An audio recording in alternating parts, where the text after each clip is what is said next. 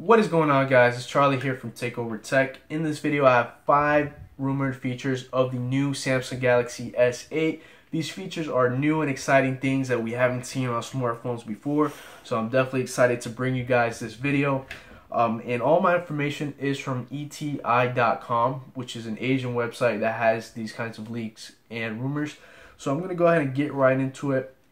The first feature of the Samsung Galaxy S8 is that it's going to come in 2 models, a 5.1 inch and a 5.5 inch, which is really not something that new, but they're both going to have an edge display. So the S series usually has like a regular model and then an edge model, and it looks like this year they're scrapping the regular model and just going to go with the edge display for both models in 2 different sizes. So that's the first piece of information. The next thing that I want to talk about is the fingerprint scanner. They were going to come out with the fingerprint scanner incorporated inside of the screen. It looks like there's a new report saying that the fingerprint scanner is going to be on the back of the device, since it's a little bit complicated putting a fingerprint scanner on the front of the device. So as soon as I have more information on that, I will definitely make a video and let you guys know.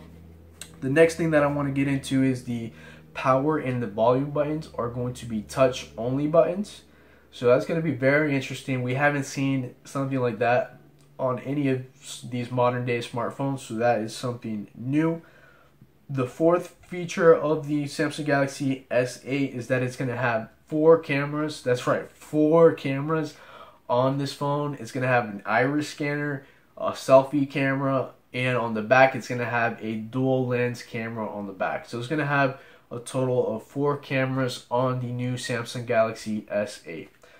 The next thing is that they are going to be introducing their own virtual assistant called Viv, and it's supposed to be like a 2nd generation Siri, or kind of like the Google, the new assistant for Google.